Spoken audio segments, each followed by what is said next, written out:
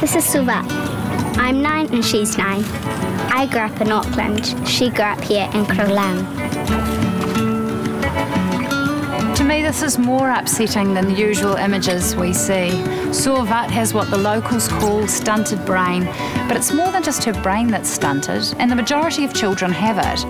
It's caused by malnutrition and dirty water, continually giving them typhoid, dysentery and diarrhoea. By the time they're 5, it's irreversible and it's tragic. This is our village, New Zealand.